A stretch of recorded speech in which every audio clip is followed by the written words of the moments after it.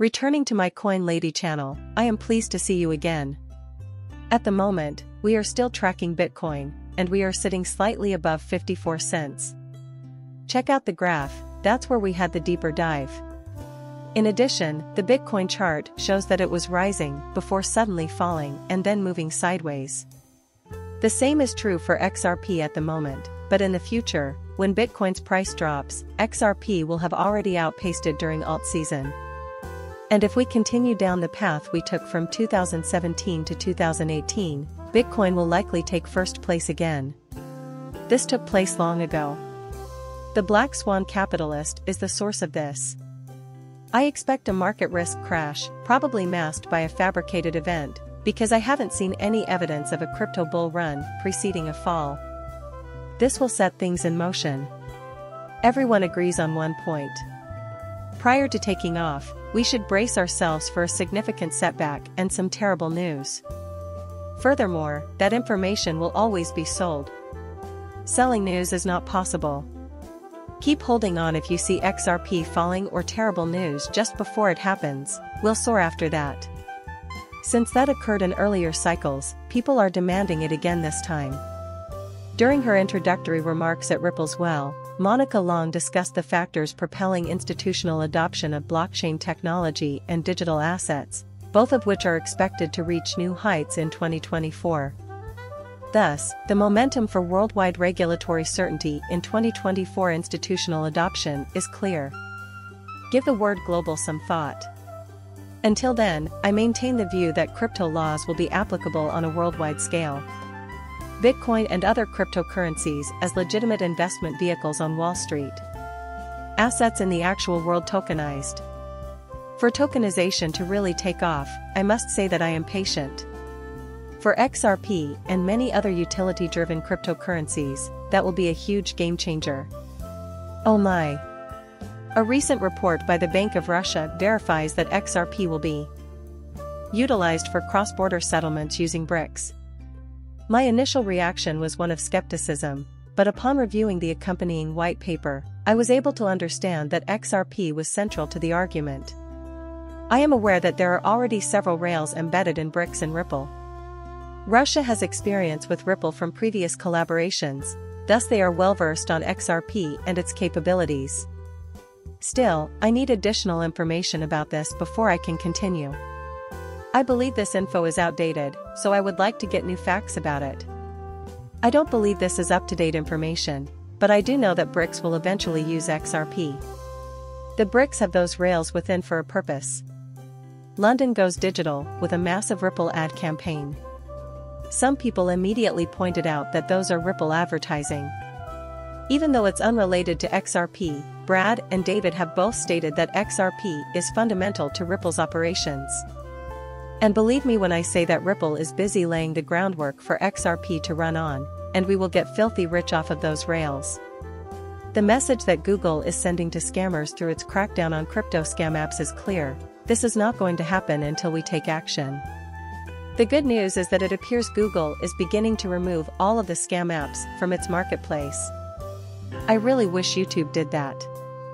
I don't know why YouTube allows Chris Larson and Brad Garlinghouse, who use artificial intelligence, to constantly post videos promising to quadruple your XRP bag.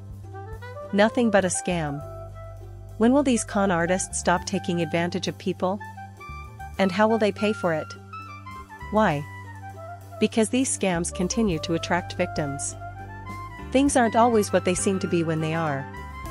Institutions and users from Uphold, Bitstamp, Bitso, MoonPay, Ender, Sir Ender, Reserve Coin, Mina, and Bullish will be able to purchase RLUSD globally once regulatory approval is granted. At this time, you are unable to purchase RLUSD directly from Ripple. It is not yet live, but you will be able to get it on the exchanges. You still don't understand it. Ads for RLUSD are popping up everywhere, and you may buy them by clicking this link. Those are obvious con jobs. You know, you can convert your cryptocurrency holdings into our LUSD whenever you want to cash out. We're almost there, and here's something else: after our LUSD goes online, we'll be able to reach $1, just like I mentioned in yesterday's video. After that, will keep going up. Constructed with commercial use in mind, RLUSD combines the security of fiat currency with the immutability of blockchain technology, allowing for instantaneous, internationally resolved payments, something I believe will greatly benefit XRP. At all times, with no middlemen, with easy on-off ramps, and the ability to convert between fiat and cryptocurrency. Tokenization grants access to the value of physical assets. Assuming this gains traction, the days of transferring USDC to my bank to purchase cryptocurrency are over. Now I will transfer RLUSD to my bank to purchase cryptocurrency, and when I need to withdraw a small amount of cryptocurrency, I will withdraw it into RLUSD. That's the part that I find most appealing. This is being sent by Eric. He instructed me to look into this.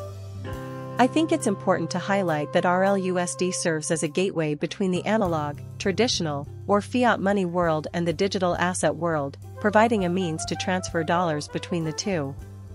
The most practical use cases for RLUSD, according to Long, include international payment settlement and the tokenization of physical assets like bonds, real estate, and securities. Sure, many of folks will point out that they were hoping XRP would do that. Bridge currency is a must-have for transferring tokenized assets. Ruby is a medium-term instrument. Furthermore, it serves as a layer of trust. For the same reason that Russia has mistrust of China, I maintain stating that BRICS will utilize XRP or a similar cryptocurrency. Russia is not someone that China trusts. They will, therefore, require a layer of confidence when transacting monetary value. That is the purpose of XRP. You have my best congratulations. Chris Larsen and Sheila Bair, the former chair of the FDIC, have both joined the RLUSD advisory board. For 2 consecutive years, she ranked as Forbes magazine's #2 most powerful woman. This woman could have found work anywhere in the globe, but she is most famous for her tenure as chair of the Federal Deposit Insurance Corporation, which lasted from 2006 to 2011. She might have gone to any number of other areas for employment, but she settled on Ripple. Your thoughts on why she acted that way? Just like Rosie Rios, she has witnessed it all. Reason being, Rosie Rios is just one more. If she wanted to join the board at Ripple, she could have gotten a position elsewhere. For the simple reason that they can see into the future. For them, XRP represents the future. They are aware that RippleNet will facilitate the global transfer of funds. Just by looking at that, you can tell that you care about what happens next. Speakers Chris Larsen and Brad Garlinghouse of Ripples were invited by the Federal Reserve Bank of Philadelphia, presenting the 8th Annual FinTech Conference.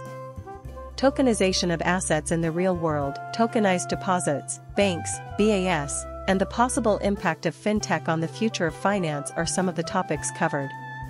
Now I'm bringing this up because, well, take a look at who else is there. Forbes, JP Morgan, the Policy Institute, and the $1 trillion Digital Currency Initiative. You can see New York University, the Federal Reserve, the Bank of Philadelphia, Coinbase, and the Bank of Canada underneath there. You just can't be at an event like this, sitting down with all these other influential people, and not realize that Ripple and XRP are the wave of the future. There's a good reason Ripple is never left out. They're about to shake up the whole banking industry. SWIFT will also get a significant update from them. Additionally, James Wallace elucidates the inner workings of the Ripple payment network. How much money will change hands in the following currency pairs: USD, XRP, MX, and N? I will wait for him to explain it before showing you what I observe.